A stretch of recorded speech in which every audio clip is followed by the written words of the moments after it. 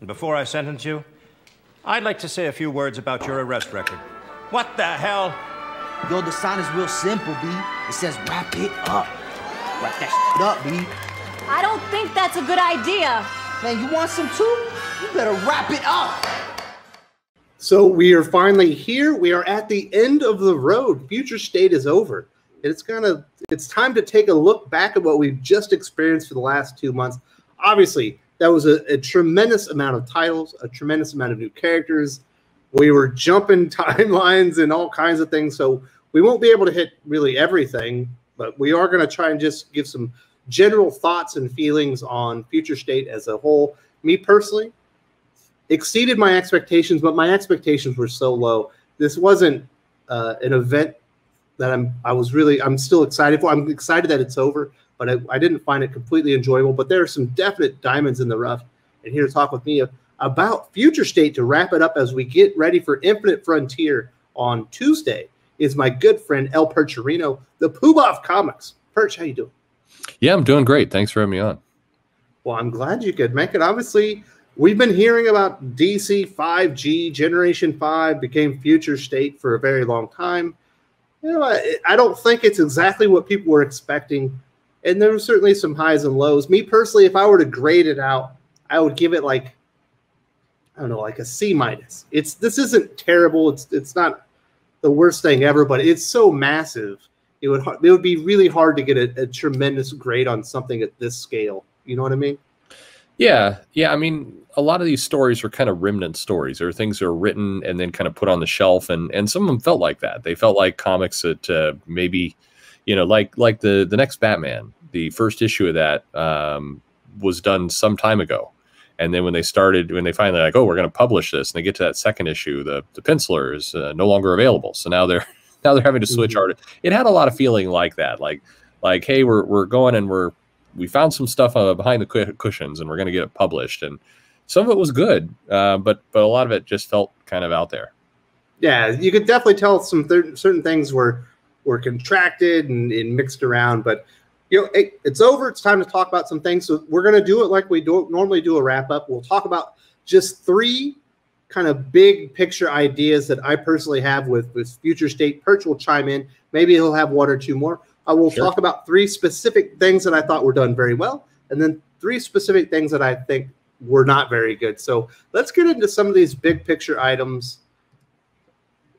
The first thing I want to say is the backup stories felt completely worthless for the most part. They did not add any value for the money. In my opinion, I don't think this experiment with backup stories is going to go all that well. There were some decent ones here and there, but for the most part, I could have done without them and would have preferred to save my money. Yeah, I agree with you. I think the big exception was Outsiders. I think, but there, I would have taken that story and I would have just rolled it into a separate comic. I would have lowered the price, let people opt in and buy it just on its own.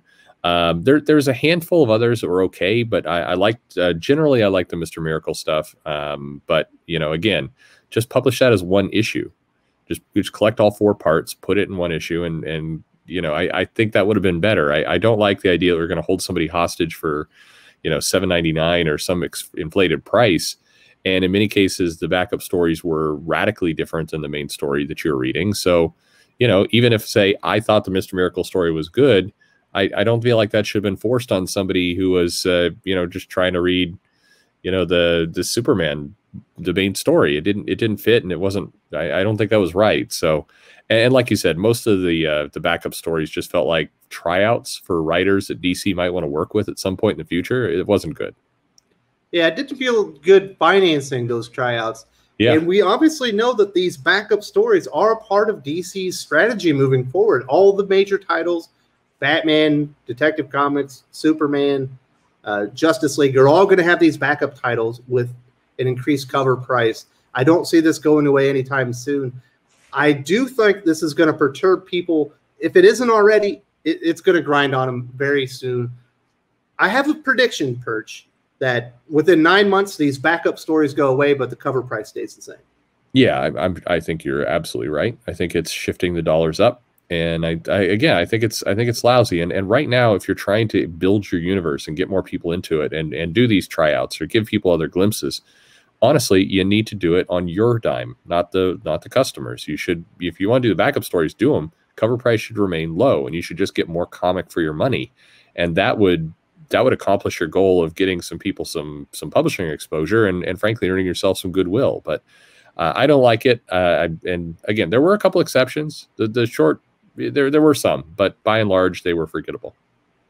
So the next big observation I have is that the timeline itself was very confusing. It did not play in well to the stories because we are reading things that were happening in different orders, but they were kind of talking about things that were happening in other stories that maybe happened years ahead. And you're like, is this happening at the same time?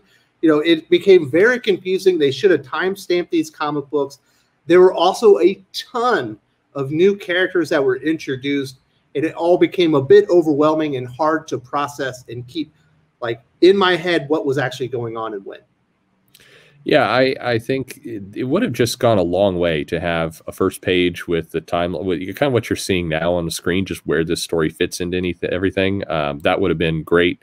The magistrate stories got very strange because they were happening at different moments during that, and you couldn't really figure out where everything was at. And I mean, again, we are living in the linear verse where everything matters simultaneously. So no, please, people in the comments, I'm aware the linear verse is one small pocket of the omniverse. You don't need to explain that to me again. But that was a joke. But it would have been nice to throw this branding on here a little bit to help guide people, because to your point, there were little Easter eggs or things they were putting into the comics that were supposed to hint at kind of the future state of a different comic. But because everything was coming out in a random order, you didn't get it. And, you know, it wasn't worth the journey to really figure this out on your own. Yeah, so the timelines were really confusing me. There was an abundance of new characters. I do think there were some highs in here. I obviously believe that the Yara Flor that we met within the Joelle Jones series, I like that character. I can't wait to meet her some more. I also thought this new version of Bolt was a really cool character. The characters they introduced in Aquaman. So there were some of these new characters I think are kind of hits, and I hope to see them some more in the future. But it was a lot of new characters. Yeah, it was, and I mean it's kind of the nature of this event, but there were some things that you can definitely look in here and build on. Yeah, like I said, Yara Flor gotten definitely some fan support, some people for maybe some of the wrong reasons, but that's okay. Whatever reason is the right reason. It's you know, I think the Aquaman title was frankly a good title and introduced good new characters. That was really nice. You know, I guess we'll get into more of the individual titles, but there was some good stuff. But it kind of the same problem as the timeline when they're throwing so much at you all at once. It just, you know, it becomes a blur. And anyone reading kind of the 6 to 8 issues a week, they start to lose their impact very quickly. I agree. So the next thing I'll talk about will be the Batman universe. Now, it was a bit confusing because of the timeline, which you've already talked about, but like this felt much more cohesive. Like it was mapped out better than what they were doing with Superman and Justice League and some of the other titles. So I will give them this. For the most part, the Batman titles felt like you were in this magistrate controlled Gotham. Now the art styles didn't always match up, which was always going to be a big chore when you have that many titles, but I will give them a B+ or A for effort for trying to at least make one of these universes feel coherent. Yeah, I'm not a fan of the magistrate storyline in general. I just this isn't for me. But you're right. I think this family of books did try and come together.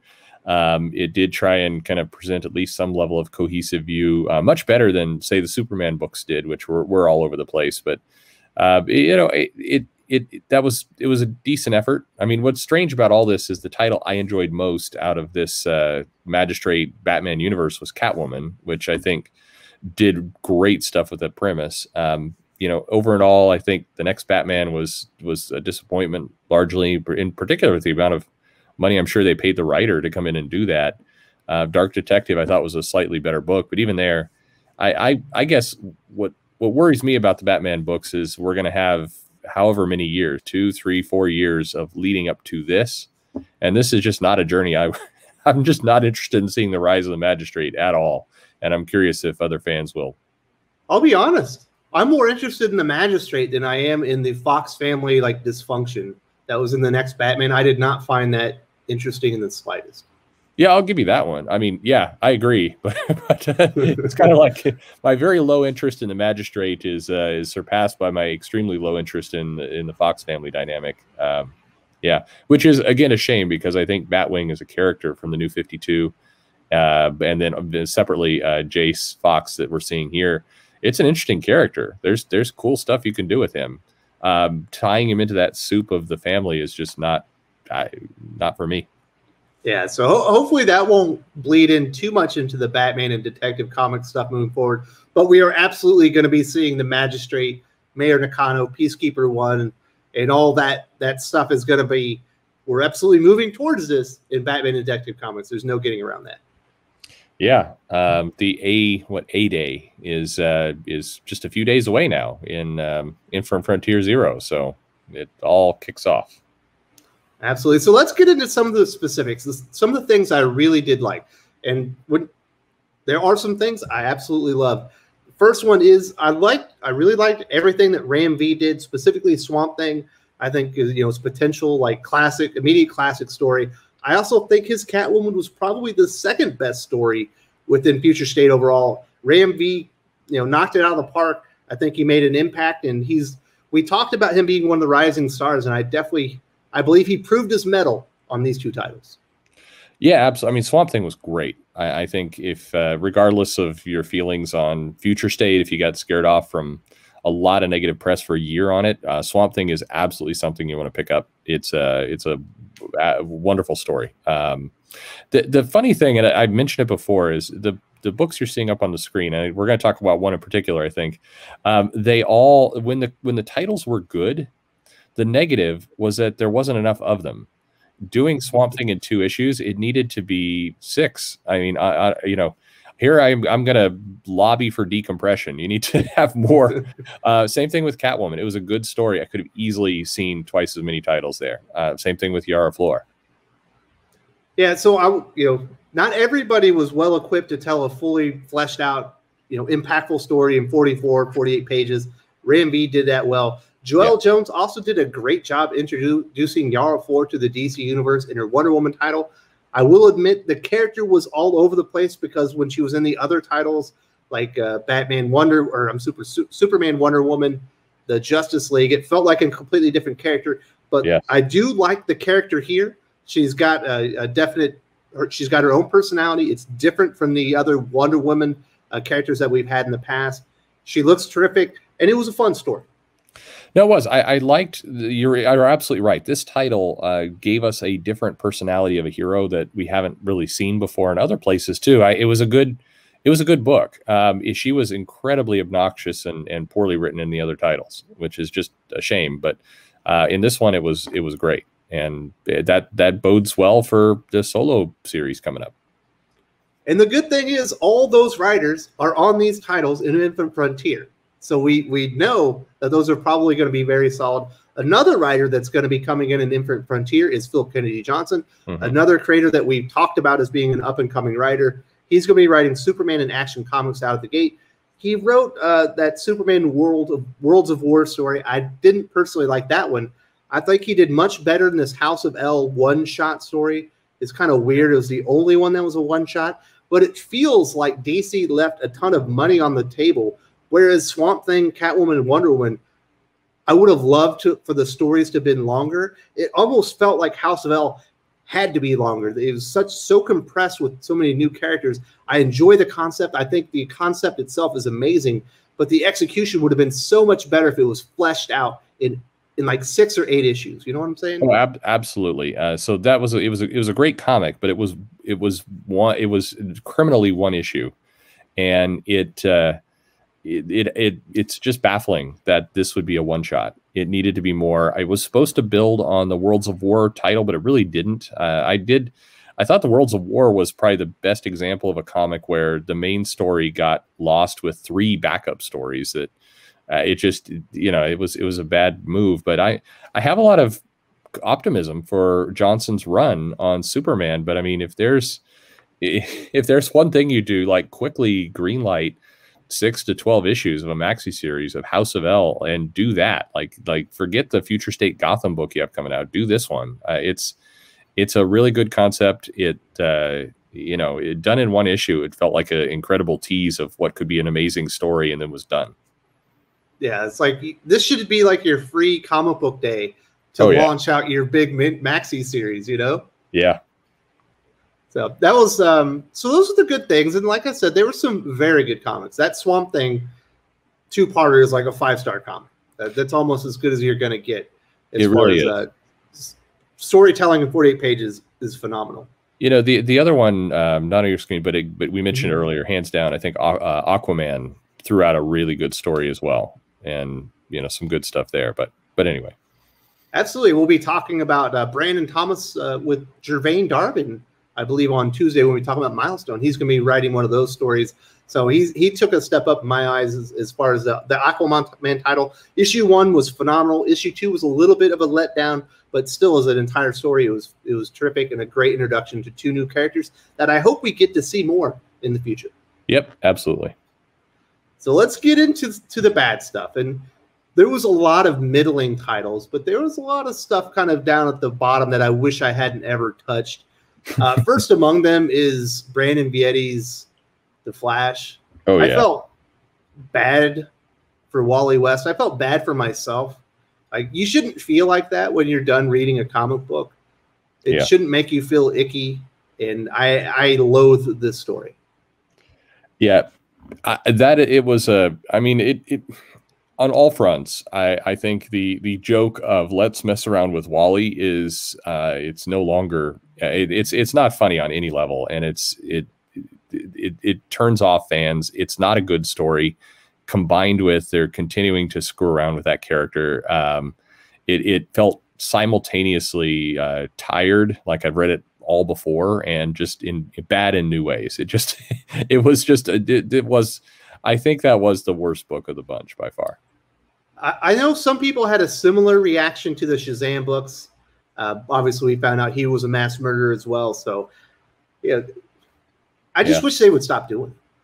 Shazam Shazam, at least there's a reason for it. In fact, and that I think builds on the character, the idea that you take Billy out of Shazam and he's not a complete person. And it's, and I think that speaks to the power of Billy, and the fact that part of his soul and his personality is important. I think that all, I don't want to see Shazam out there murdering people, but it still makes sense to me. I can get it, and I get the concept, and I'm willing to go along with a dark run on Shazam because it highlights Billy, it inflates him. With Flash, it's yet another story of, oh, somebody's gone amok using the Speed Force, and Wally's possessed and he's murdering people, and it took all of the old and tired things from Flash that we're very sick of and threw it into 1-2-part story. I agree. So the next one that I really did not like was Superman of Metropolis. I think Jon Kent is a fantastic comic character. I think he is a worthy successor to the Superman legacy. And I like seeing him as Superman, especially in the DC's universe and some of the other times that we've seen him grown up and fully fleshed out as Superman. This version of Jon Kent as Superman is a complete idiot. He was duped by one of the weirdest, lamest villains I've ever seen in my life. I still don't know what brain cells was supposed to represent. It was absolutely garbage. And worst was he was overshadowed by his crazy cousin. So they made Jon Kent look stupid in this title. They made Kara Zor-El look even worse in this title.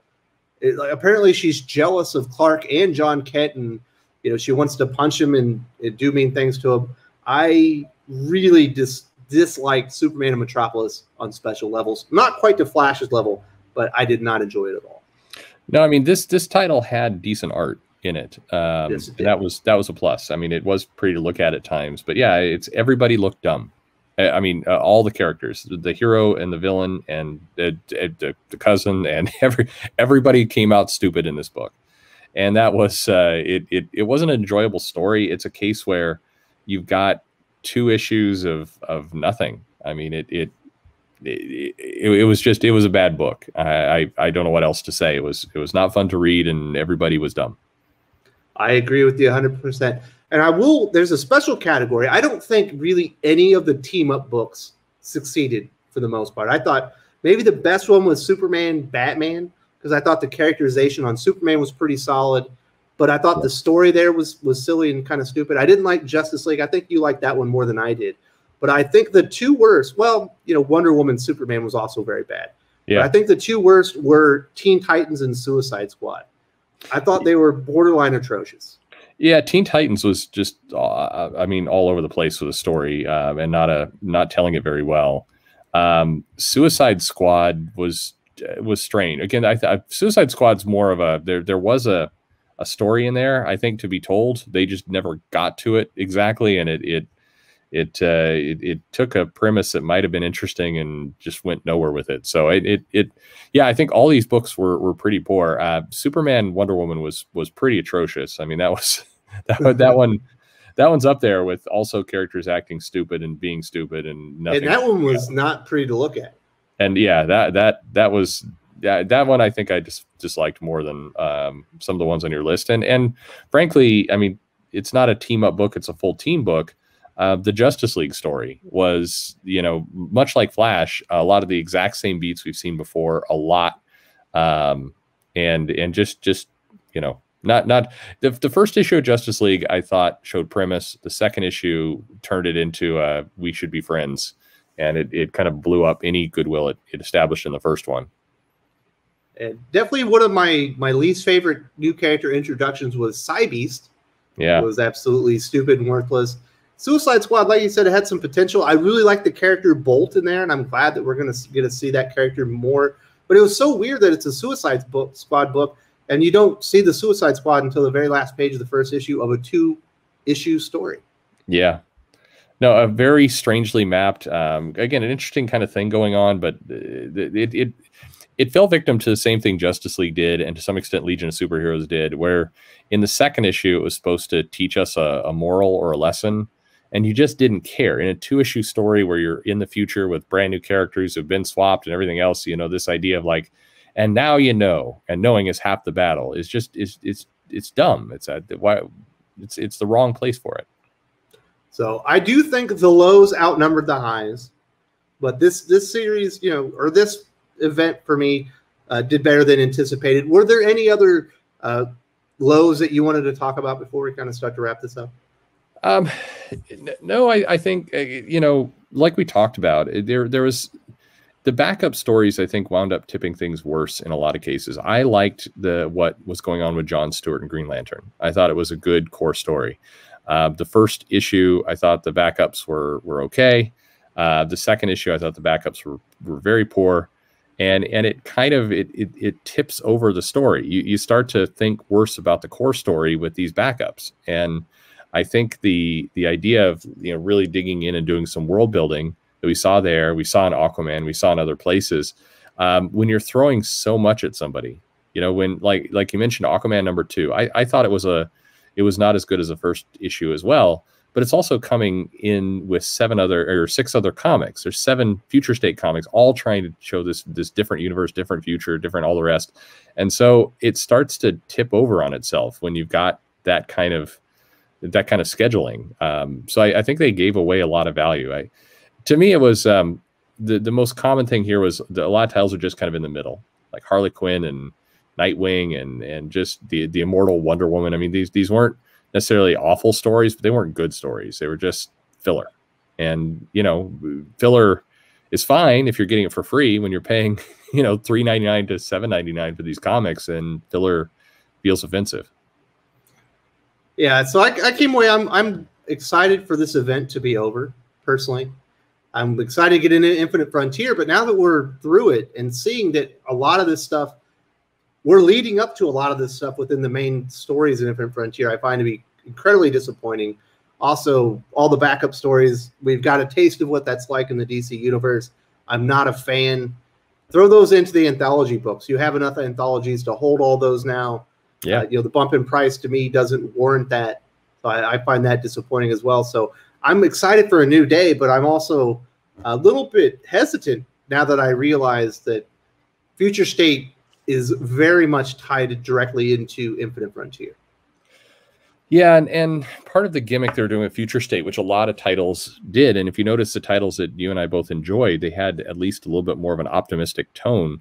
The others were all heading to like, oh, it's a dark future, like Teen Titans. Oh, look what they've done here. Look at what's gone on with Flash. Look at what's gone on with, you know, it's. I don't like that everything is going to be dark and dystopian. And to think that now we're going to go into March and you're supposed to kind of get on board with these characters and cheer them on, but their future they're all heading toward is a dark dystopian future. That's not a fun journey. For me anyway. I mean, I don't want to torture myself that way. So I'm looking forward to the, you know, part of what made Yara Flor a good book is that it felt like it was an optimistic book and told a heroic tale. And maybe people want that. Yes, even though, you know, technically you could say that she lost, but it left on an optimistic note, just like Swamp Thing did. Did we lose Swamp Thing? Yes, but he sacrificed himself and gave life to a new world. Yeah, it felt like it was, you know, it's not, you know, like the end of Shazam or the end of Teen Titans or in some of these books where it's just, you know, it's like, surprise ending, it sucks. And I don't, you know, I don't want that. You know, I liked seeing Jon Stewart find a new way to win. That's optimism. That's what I want to see more of. So Perch, I know going into this, you know, there were so many rumors around 5G, Generation 5, what turned into being Future State.